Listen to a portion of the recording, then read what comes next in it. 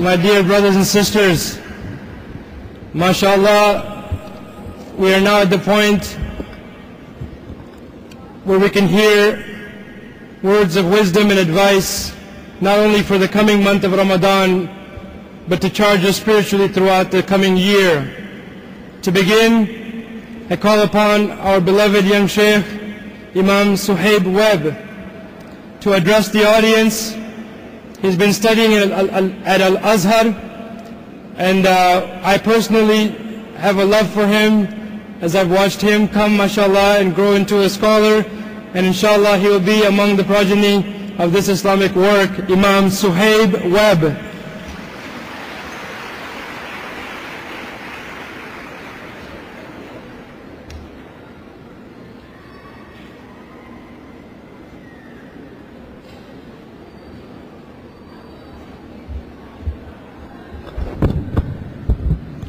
السلام عليكم. بسم الله الرحمن الرحيم. الحمد لله والصلاة والسلام على رسول الله صلى الله عليه وسلم ومن والاه. It's an honor to be here at ISNA. I would like to thank all of our scholars, our brothers and sisters, parents, youth, young professionals, everyone who made an effort to come here. And we ask Allah subhanahu wa ta'ala to make every turn of the wheel and every mile in the air that we spend for His sake. And we ask Him subhanahu wa ta'ala to reward us greatly for our efforts. What a wonderful event and a wonderful gathering. The Prophet Muhammad sallallahu alaihi wasallam, he was sent by Allah subhanahu wa ta'ala in the culmination of the prophetic legacy. Al-Anbiya ikhwa wa dinuhum wahid. As he said, alayhi salatu wassalam, that the prophets are brothers and that their faith is one. And the Prophet sallallahu alayhi wasallam, there are two important points to his message which I would like us to take home tonight. It's not enough to be inspired by speeches, but the real legacy of the talks and the convention are going to take place once we get back home, once we go back to work, once our wives make us angry, once our husbands upset us, as we struggle to raise children, as we struggle to be part of the community. Over the course of the next year, what we've heard, what we've learned, the interactions with people, this is going to be telling of what we took away from this important gathering. Number one, the Prophet sallallahu alaihi wasallam brought an empowering message, a message of empowerment. And Allah subhanahu wa ta'ala, when He describes the Prophet sallallahu alaihi wasallam in the Quran, He uses words which could only lead one to fathom how great, how amazing, how articulate, how in tune, how motivating was the best of creation, sallallahu alaihi wasallam. Such that when Allah subhanahu wa ta'ala described him and his actions, He did not use an action to describe his actions. He used a noun. He said, وَمَا أَرْسَلْنَاكَ إِلَّا رَحْمَةً لِلْعَالَمِينَ. We did not send you, O Muhammad. And He didn't say, subhanahu wa ta'ala, as Shaykh ibn Ashur rahimahullah, he mentioned, He didn't say so that you will act as a mercy giver. He said, you are mercy. You embody mercy, sallallahu alayhi wa sallam. And Allah subhanahu wa ta'ala used him, وَبِهِ أَحْيَا قُلُوبَ النَّاسِ, and He brought the hearts of the people to life with him, sallallahu alayhi wa sallam. People which Allah described, وَإِن كَانُوا مِن قَبْلُ لَفِي ضَلَالٍ مُبِينٍ, people who were manifest error. And Allah says about this message, أَوَمَنْ كَانَ مَيْتًا فَأَحْيَيْنَاهُ, the one who is dead and we brought him to life. This was the message of the Prophet sallallahu alaihi wasallam, an empowering message, a message of transcendence, that brought people, as Allah says, على شفرة من النار, who are on the brink of hellfire, فأنقذكم منها, and Allah subhanahu wa ta'ala saved them from the hellfire with the empowering message of Islam, with the message of the Prophet sallallahu alaihi wasallam. And that takes us into the second important component of the Prophet's message, and that is relevancy. Relevancy. The Prophet sallallahu alaihi wasallam, his message was relevant to his people. And this message, inshaAllah, by the will of Allah and the mercy of Allah, as Allah has promised, will stay relevant until the end of time. But here's a challenge for you. Did the Prophet ﷺ solve the problems of his community only? Did he solve the problems of his community exclusively?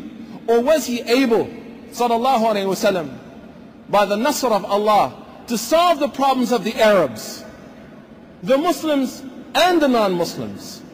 He was relevant to such an extent that one of the great enemies of the Prophet ﷺ, when he left him and he came back to his friends, he said, "Jittu min indi khayri nas."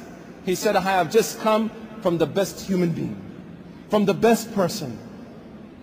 So the Prophet ﷺ did not exclusively solve the problems of his small community in Mecca and Medina, but he brought answers that were relevant to the society as a whole. And that's why the people loved him. And alhamdulillah, at the end of his message, as Allah subhanahu wa ta'ala says, people accepted Islam afwaja, in great numbers.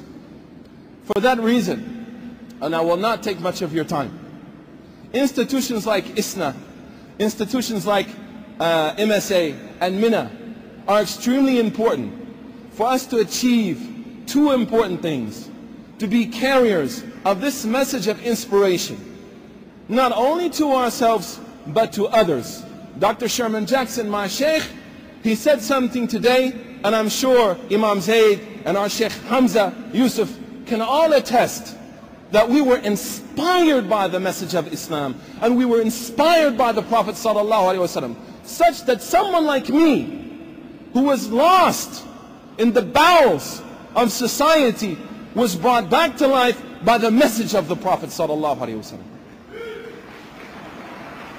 So number one, we have to be very cautious in America that we do not import a theology of complexes and then try to inject those complexes into the veins of our community as well as the other people who live with us. As one brother came to me, and I've been guilty of this, due to my youth, due to being a little cynical, as my mother tells me, and sometimes a little arrogant, as one of my teachers tells me.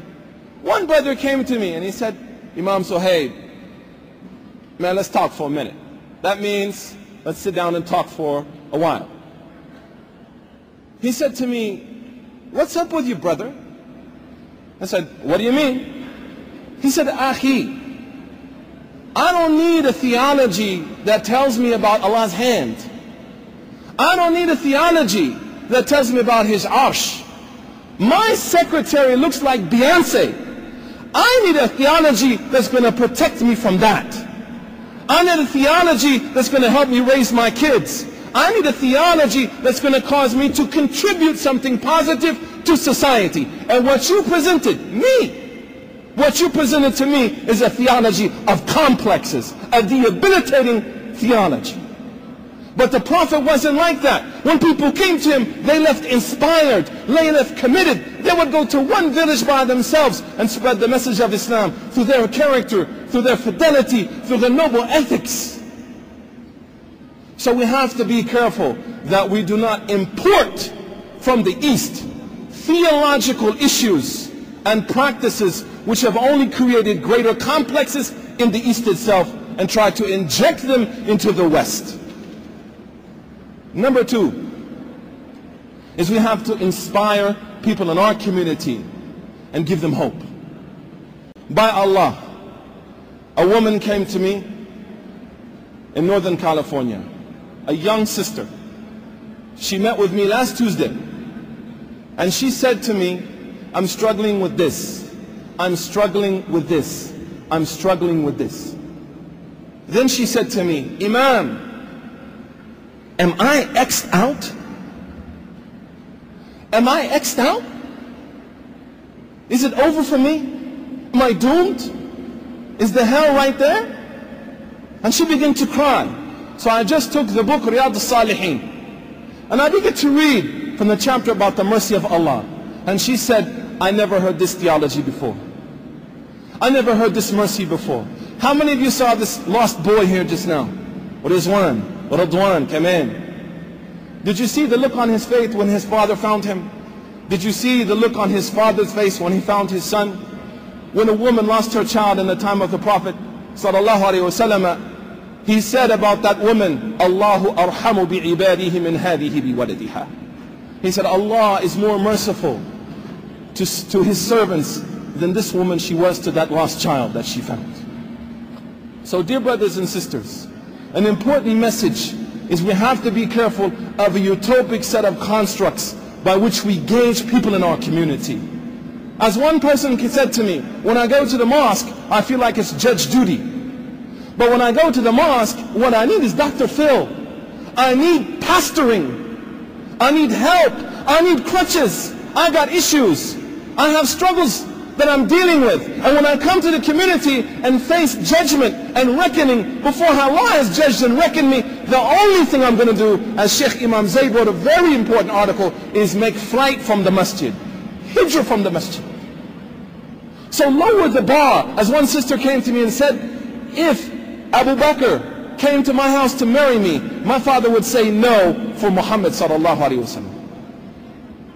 Lowering the bar for the converts, lowering the bar for those who are struggling. We saw the narrative today of the immigrant community, but what wasn't mentioned, with all respect, is our narrative. Those who are first generation now, who accepted Islam. Brothers I knew in Oklahoma, an ex-drug dealer and gang member who used to drive every day 1 hour to memorize the book of Allah. 1 hour to memorize the Quran.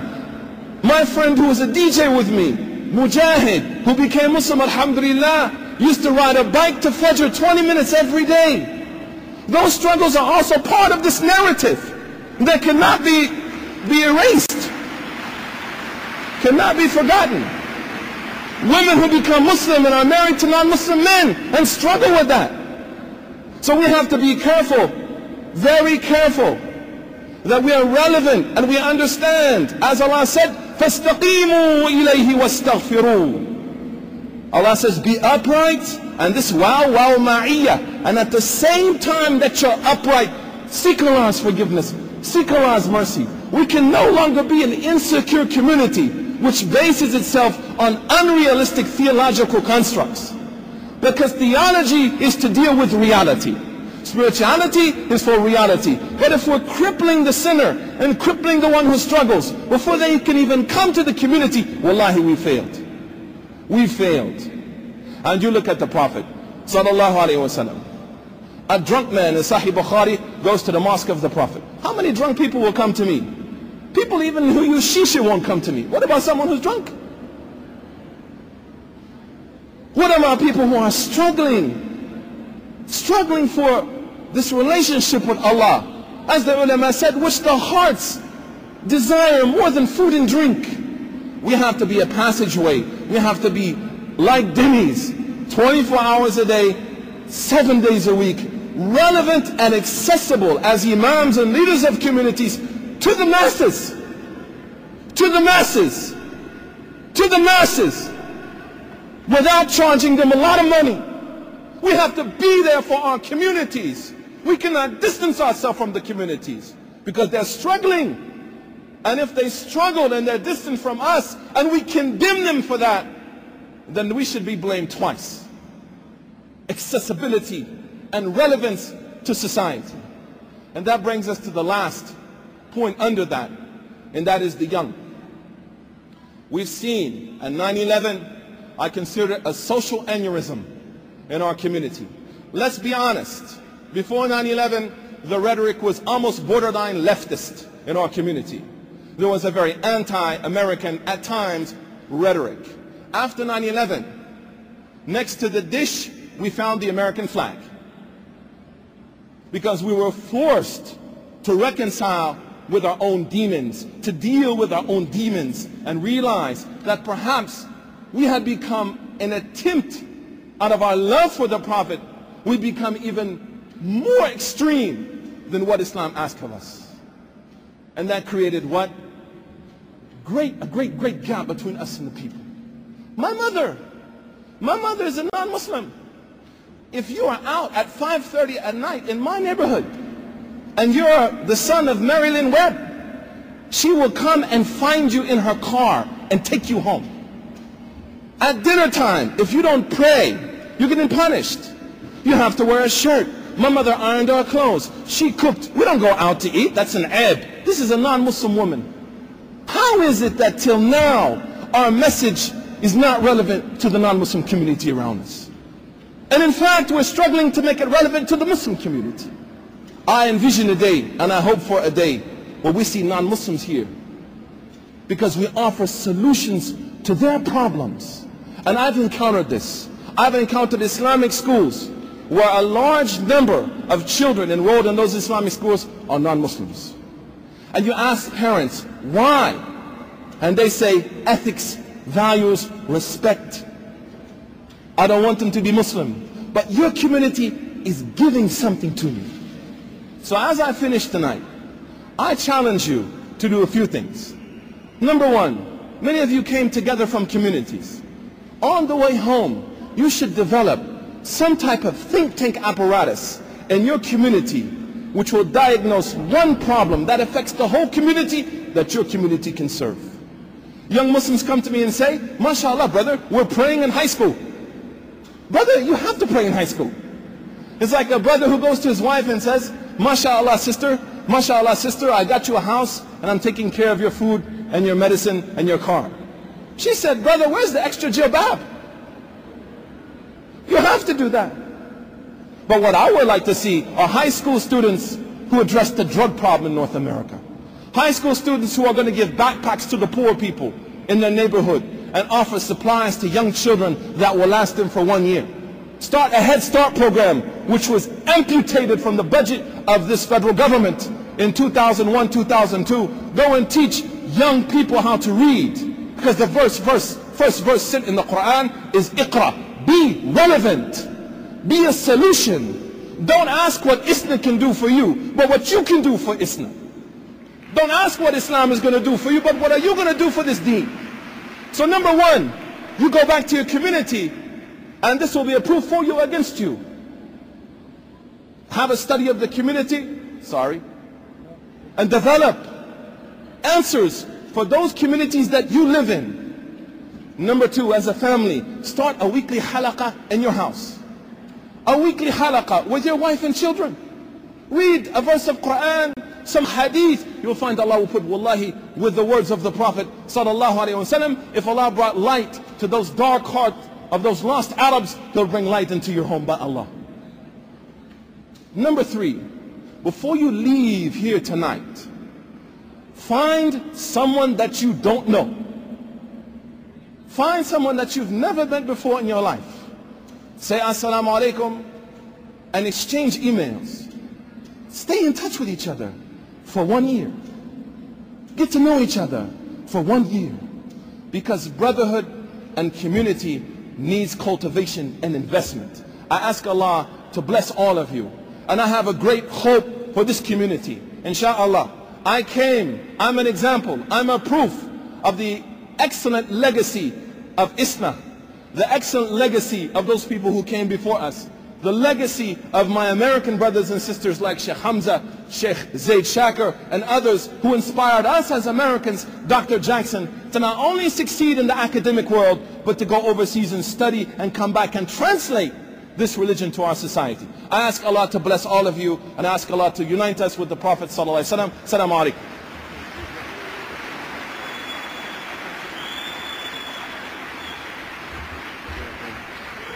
Allahu Akbar, Takbir. Jazakumullah khairan.